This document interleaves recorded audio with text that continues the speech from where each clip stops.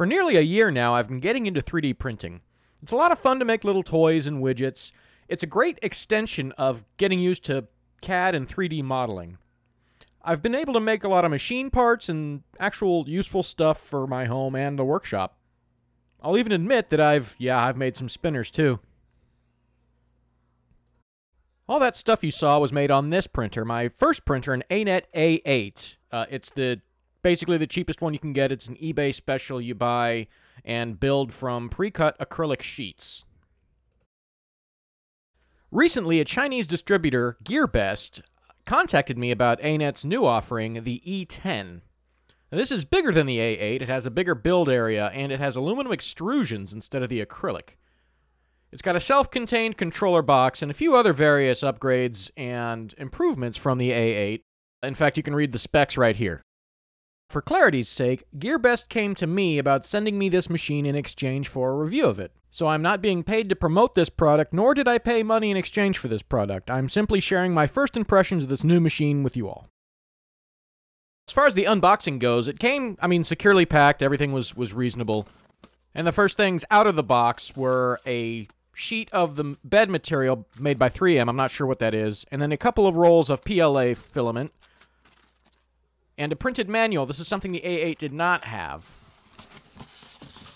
The rest of the box contained the two pieces of the frame, the controller box with the wiring harness to attach to everything, a spool holder for the filament that fits on top of the controller box, some tools like a screwdriver and a little palette putty knife, a USB cable, a USB SD card adapter with a micro SD card, and some spare parts like T-nuts and a spare extruder. Assembly is very straightforward. The two frames are bolted together. The T-nuts fit in the slots of the aluminum extrusions and are just tightened down, and then there are some end cap screws that hold it in place. And it seems pretty rigid all bolted together, to be fair. The spool holder for the filament just bolts to the top of the controller unit, and the actual axle for the spool itself is a 3D printed part with two 3D printed nuts. Kind of interesting, and it seems to work so far. The belts are adjustable like with this wing nut here on the Y-axis, and you can also see the mount that's 3D printed for the linear rail.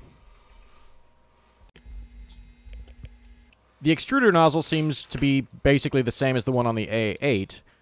The heating element needs to be screwed into it and secured with a set screw. If this isn't done, it could get pulled out. And there's also a little thermocouple, basically the thermometer that tells the computer how hot it is, and it needs to fit into a little recess inside the nozzle as well.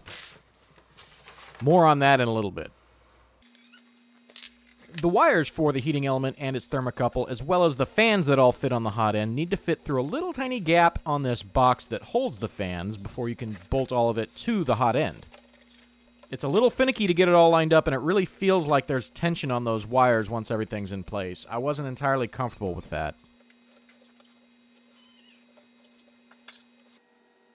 The stepper motor that feeds the extruder is actually on the X-axis on the frame instead of being at the hot end like it is on the A8.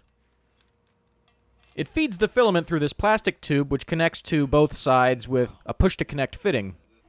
Plugging in the rest of the wiring harness is pretty easy. Every plug is labeled to where it needs to go. The stepper motors, the hot bed, and the limit switches. One of the advertised features of this machine is a bed material. It's made by 3M. It's an adhesive, plasticky feeling material. It's very smooth, and the prints do stick very well to it.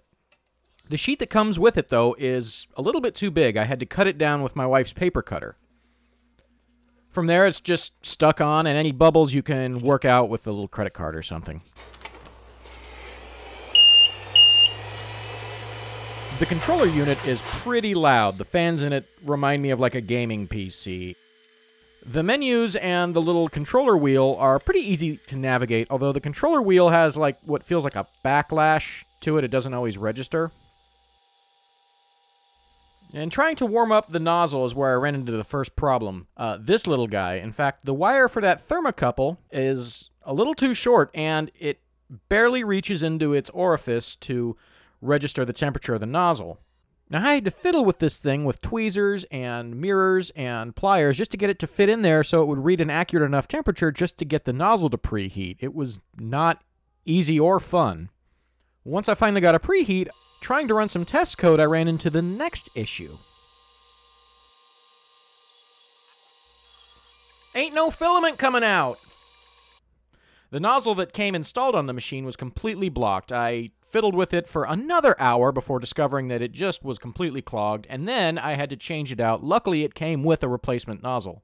I have no idea why it came to me blocked.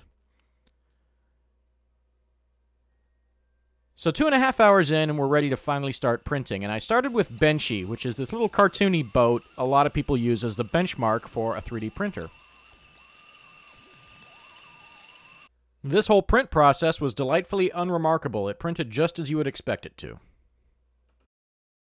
I printed this using recommended settings, using PLA from my local computer store. It's Inland brand. The color is completely coincidental.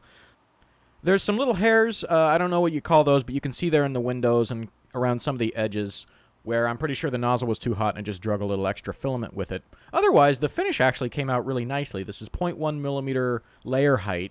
And everything came out decently smooth and tight. There's no other errors. The bottom is a little junky. I need to work on my nozzle height. But otherwise, I'd call that a pretty successful print. Now, because this printer is a lot bigger than my other one, I really wanted to try a model that would really kind of fill it up. So I found this Bulbasaur off Thingiverse. It's a low-poly Bulbasaur vase. And this did not go well. In fact, this led to a string of prints not going well. Watch the Z-axis. It's going up, and now it's going down. That's bad. That's really bad. So that print was obviously a fail, and this is something that happened quite a bit. I tested this other print. This is just a little design, a little horn I made in Fusion 360. And it gets higher, but you can see the same thing happens. Which I guess makes this as good a time as any to mention another feature of this machine, which is the little reset button on the front of the controller box. This is far more fast and effective than trying to stop the print in the menus, although its location is a little problematic when using the wheel. I broke the part. That's my fault, not the machine's. I should mention that before each print, I've made sure that the bed was level and that the nozzle height was set with feeler gauges. Now, this print is showing some layer lines, kind of like ABS when the ambient temperature changes during the print. So that's something to note. The issues with the Z-axis were discouraging, but I wanted to keep trying other prints, so I 3D printed a CAD file I'm working on. This is for a future CNC-based project. It was nice that the print finished without any issues at all. It came out measuring pretty accurately. It looked fine. There's some swollen parts there on the right. I'm not sure what's going on with that, but I'd consider it satisfactory. Trying to print out other components of this little project got really frustrating. These particular parts, these shapes, I could not get a successful print out of after numerous attempts. I tried multiple files out of Cura. I tried multiple settings, constant readjustments to make sure everything was as accurate and perfect as I could make it on my side. The printer just did not like printing this shape. I don't understand why. I tried at least half a dozen times. Still haven't gotten a successful print. I do not know why. The really baffling thing about it is that I could make successful prints in between these fails with other models, other print files, and then I'd try a new print file of these models again, and the same thing would happen. I don't understand. It really feels like it just didn't like this particular shape. Now, despite that, one of the goals I had for this video was to show you how you could use a 3D printer and Fusion 360 to design practical, usable stuff for your workshop, like, say, a set of soft jaws for a bench vise. I took critical dimensions of the original part, the original jaw, which are basically just the length, width, and depth, as well as the hole size and the hole placement relative to the sides. A straightforward part such as this is a great exercise in Fusion 360, and it helps you become more comfortable in CAD modeling in general. With the basic dimensions of the model in place, you can start adding embellishments like this little relief cut for holding round parts. Probably not necessary. This is all just having fun with design and just coming up with different ideas. Just for fun, I'm using a triangular-shaped drawing tool to create a set of grooves across the face of it. I've just patterned these up, and I can select each one, and we can just drag them across the front as a cut pattern.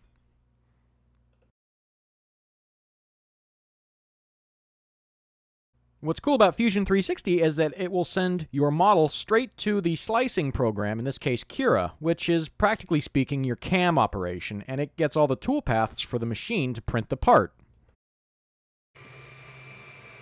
Now you can see here how the covering that we put over the bed is starting to get torn up. Everything's still sticking decently, but this is after about a dozen prints, so that's going to need to be changed probably sooner rather than later. Now something I've noticed with every print is that the nozzle has a really hard time staying hot, and it's really slow to heat up. I'm not sure what entirely is causing that. It's probably related to the thermocouple, but it also just doesn't seem to have a whole lot of oomph. Now, what's pretty ridiculous is that this was a successful print, and I didn't change any of the adjustments or settings on the machine or in Cura after all those failed attempts with the others.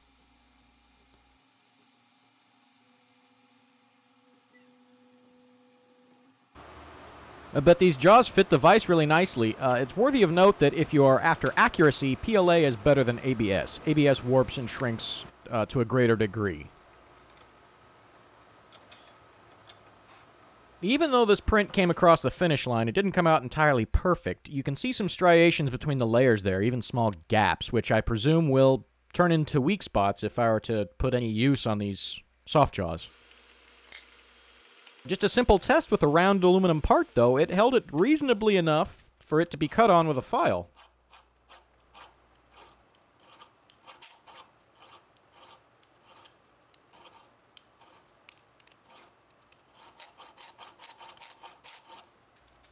The hammer test proved to move the part around a little bit, which isn't surprising, and I imagine if I had really cranked these vice jaws down, you'd hear a lot of sickening crunching, but that's just kind of the nature of the design and how I printed the part with its infill.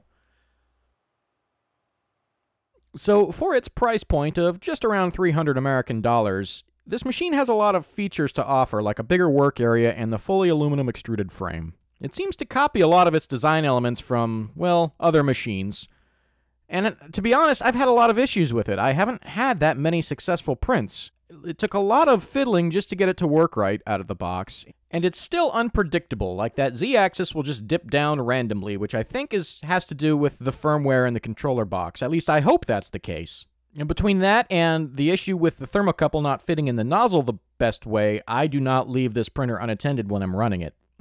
So those are my initial impressions of this machine. You know, it's got a lot of features. I was getting my hopes up for having a theoretically better machine at my disposal, but this one has problems that I think could be solved, but at this point I've had maybe 1 in 5 prints be successful, and those successful prints come out at widely varying degrees of quality.